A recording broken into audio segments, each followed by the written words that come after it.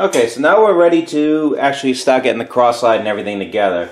So I have all my parts relatively laid out and all my tools over here. So first things first, you want to take our nut, which I'm going to eventually be replacing this nut and actually replacing the rod here, the threaded section of this, and also making a new handle to accommodate some large dials. But I actually want to get this machine set up, start making some cuts, get this all leveled out to where we need it, and you know, see how it performs first. So first things first, we're going to take our nut, and we're going to take our retaining screw for the nut, which is this big one right here. Now, there's a set screw that goes in the middle. You can see that this is hollow, and that is to allow you to oil right into the nut. So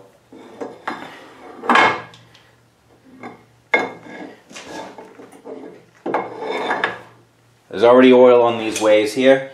I'm going to take this nut, I'm going to slide it in the back here, slide this all the way out.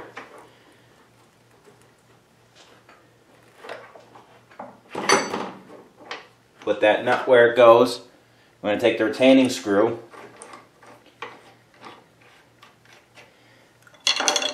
and take a screwdriver that's big enough to span that slot. And we're not going to tighten it down. This is just in there hand tight. Okay, so that nut can still wiggle left and right. Now we want to take our gib here, which is already oiled. We're going to slide that in place, and we're going to take our gib screw and with some never seeds on it, and we're going to get that into place.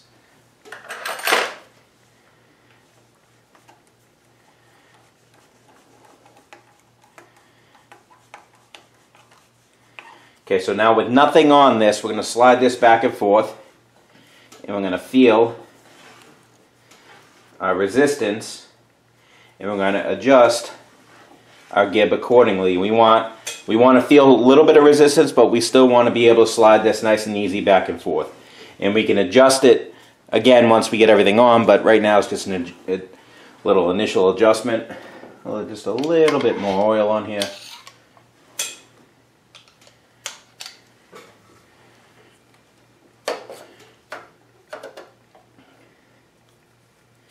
And I'm going to make sure that there's no side-to-side play.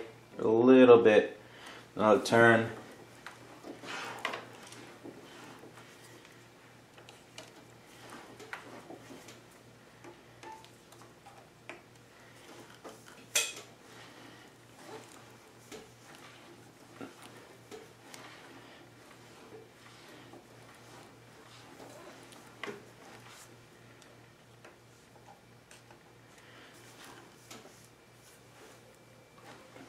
Alright, obviously there's less wear over here. I bind up a little bit right there because that's on the side of travel where we never end up being. That's actually off the screw. So right now, loosen that up just a hair. Alright, that feels good right there. So now, I didn't bother polishing this piece up yet because we're going to end up making a new one. What I want to do is put our feed screw in. Now some lathes have bearings and stuff on here, and I'm going to be adding one when we replace the screw. But for right now, this does not have one.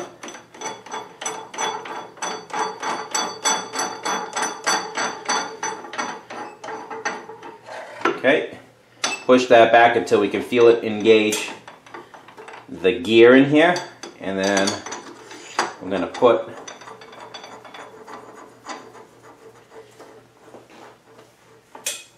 this housing on here, and of course, no matter how hard you try, you end up looking like the Tin Man after you play with never seeds.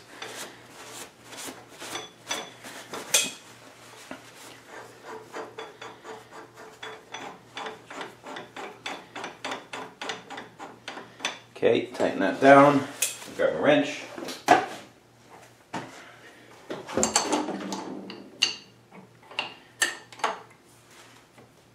Snug that down.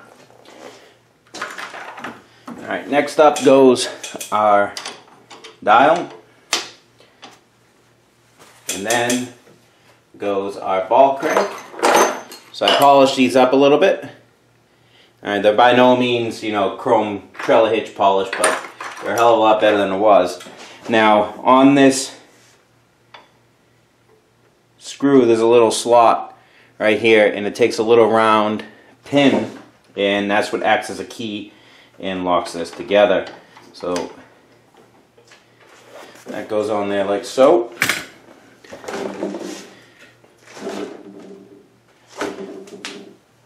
Line up the holes here.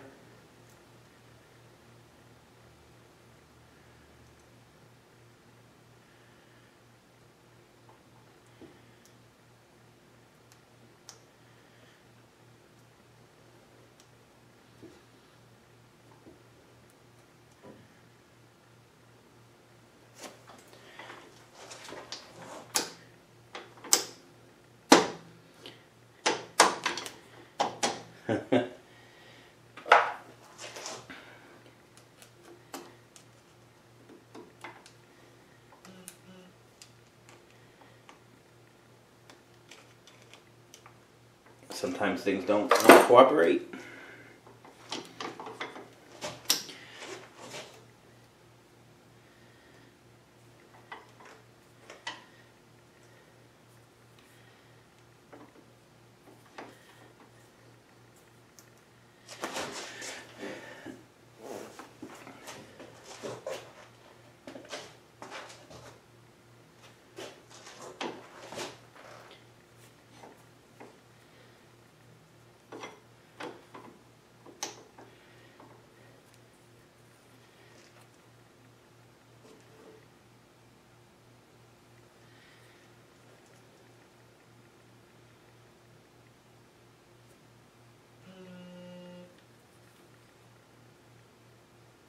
I'm going to get a pair of needle nose, get that in place. Okay, so I got that in there, just took me a second there. Now this is the nut that was on here when I got this lathe. It's not the correct nut, so I'll be either making a new one or finding one, but we can just install this temporarily here. Okay. Now we can tighten down this screw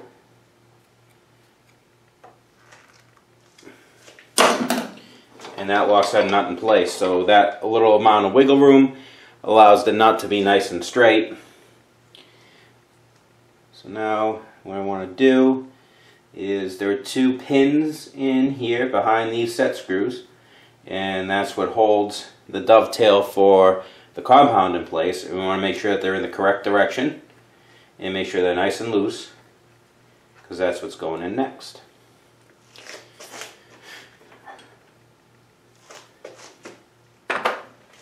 Alright, so here's the base of the compound. What we need to do first is we need to put a little bit of oil on here and on the slide. And we need to just pop this slide into place. Okay, now flip it upside down.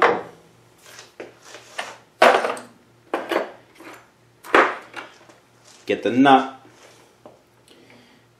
drop it in, and there's a screw that holds it down. Now, same idea as the other one, we just need to get it in place first.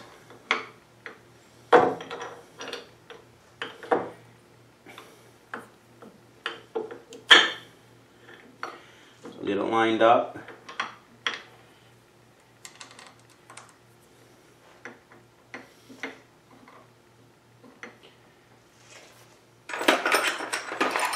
That nut in there.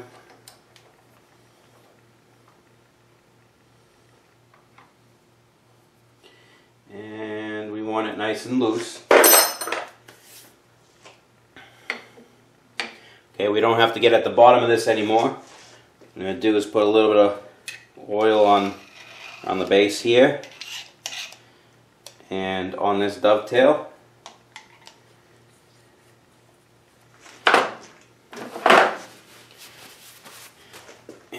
this in place.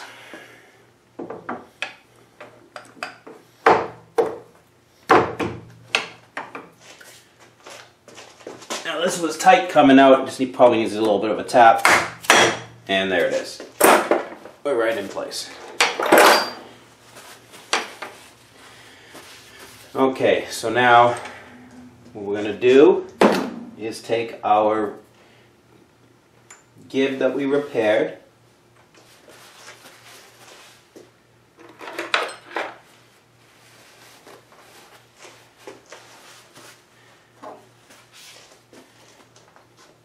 which is right here.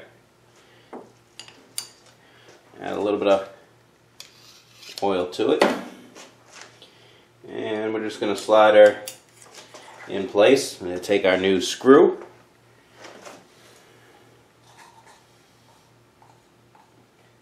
a little bit of never sees on the end, trying not to look like the Tin Man again.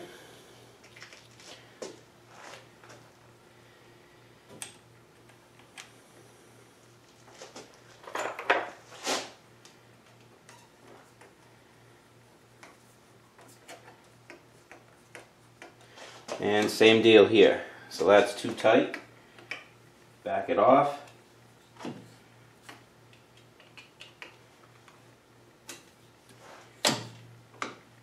It's too loose.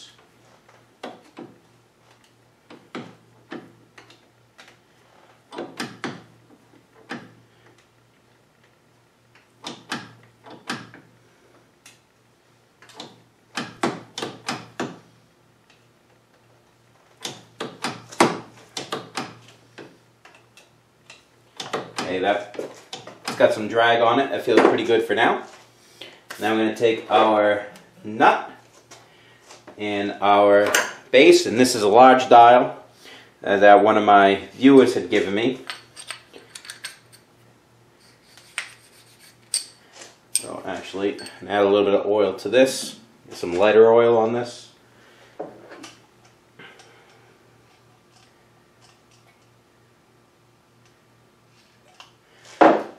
A little bit of oil on that shaft there. Okay.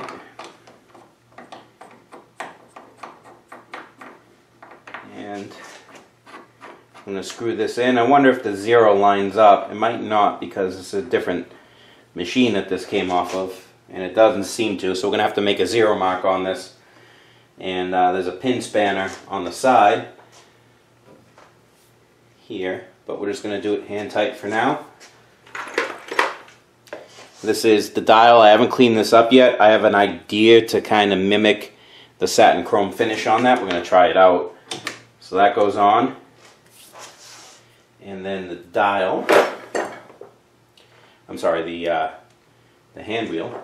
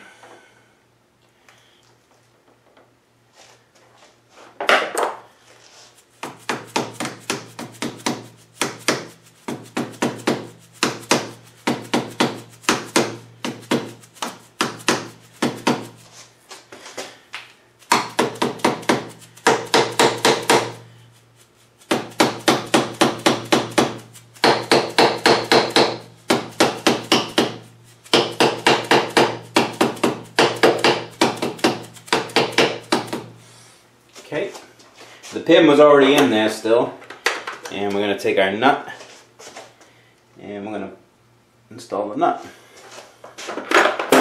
What I usually do is just start it with a screwdriver.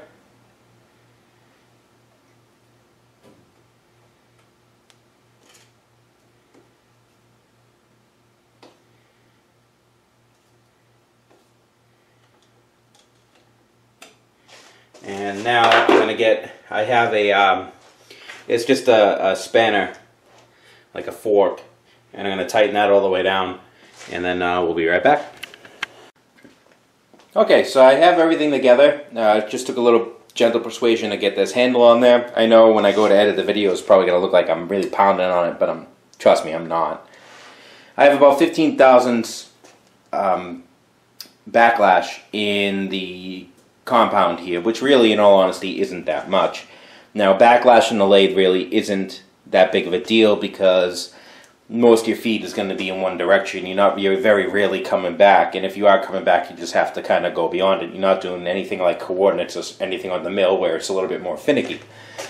Even still, I have a lot of backlash in the compound screw, which or cross-slide screw rather, which we already knew. So, I mean, I got a decent amount there, and let me just tilt you in a little bit. There's no real backlash adjustment on these lathes, but what you can kind of do is you can see when I wind it different directions, the screw kind of unscrews itself a little bit there. You can actually get a washer and put it in here and take out some of the backlash that way and just take up that slack. And that kind of gives you a little bit of a backlash, not really a true backlash adjustment, but it can help you out a lot. But everything in here is nice and it moves. The only other thing I need to put on is just the other little extension cover, which bolts right to the end of the cross slide here and just covers the screw. I just got to get the screws for that. The ones that came out of there were damaged. Okay, so why don't we start this up here. Now, the outboard gears are going to be a bit noisy just because they're straight cut gears. They don't really have any lube on them right now, and the panel isn't on there yet. So once I get that panel in place, that'll dent it a little bit. The gear mesh for the tumbler reverse ones aren't really adjustable, so you're dealing with wear there.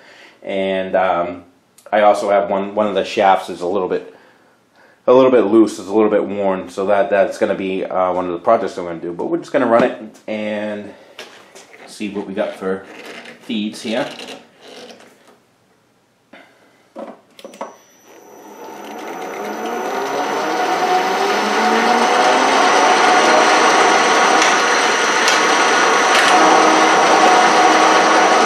So right now I have the power traverse engaged. That's where to find star wheel here, disengage, star wheel re-engage. And then if I change it to the other direction here,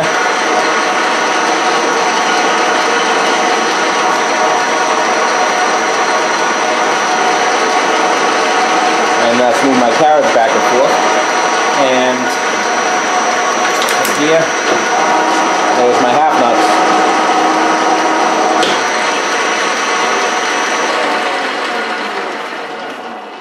So everything is working.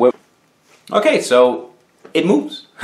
It's alive and doing what a lathe is supposed to do. Well, it's not cutting anything yet, but that's next. So there is still some work to do on this. I do need to get my ass in gear and strip and paint the covers. And I also need to remake the shaft for the sliding gear. I want to remake the crossfeed screw and nut. I have to make a back plate for the 4-jaw chuck that's going to live on this. This lathe originally came with a Aloris AXA tool post. We're going to be getting rid of that. And I have an Aloris BXA tool post, so I have to machine the T-nut for this. And also, I want to remake the screw for the tailstock, which luckily is the same pitch as the crossfeed screw. And that's what this is here. So we're going to be remaking that and doing some modifications to the barrel to replace the threads in there. Next few videos are probably going to be getting this all dialed in and leveled. I need to also either make or buy some leveling feet. So we definitely have some good machining content coming up, but as far as assembly videos, we're pretty much done with those. We're not necessarily ready to let this thing walk down the runway, but it's all together. So in addition to that, I'm going to try to be getting these videos out once per week. YouTube has kind of been really sticking it to me with not doing that. In addition to the huge shakeup with advertisers that you guys probably have heard about, I'm also not nearly getting as many subscribers per month as I used to, probably because I'm not uploading nearly as much as I was. So I'm going to try to get into the habit of doing it per week again. It was just hard with work and everything through the summer, but now that we're gonna stop going into the fall within the next couple of months, I should have a lot more time on the weekends. I'm still running around like crazy during the week, but the weekend should be a hell of a lot slower. So I'm gonna try to get into getting out one video per week. These things just take a lot of time and effort to do. You'd be surprised. So I'm also looking into Patreon. So any of you guys out there that use Patreon for other channels, that subscribe to other channels through Patreon, throw some comments and everything down there and let me know what you think of it. And I'm looking into that as an avenue also. Obviously, I'm not looking to get rich or anything. Any money that comes into this channel goes right into the shop to what you see here. Any support that you guys see, whether it be views or eventually Patreon, if I get that set up, goes right into making content for this channel.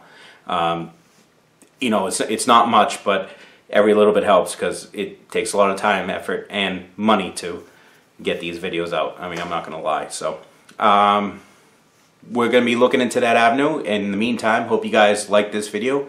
Click the like button, subscribe if you haven't already, and tell your friends about the channel and see if they might want to subscribe too. So in the meantime,